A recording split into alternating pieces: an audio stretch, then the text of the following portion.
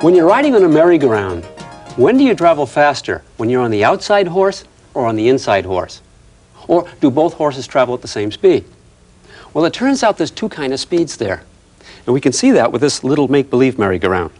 If I draw a line, rotate the merry-go-round, we see that all parts of the line are traveling the same RPMs, revolutions per minute, yeah? But how about the linear speed, like in miles per hour? Outside or inside going faster?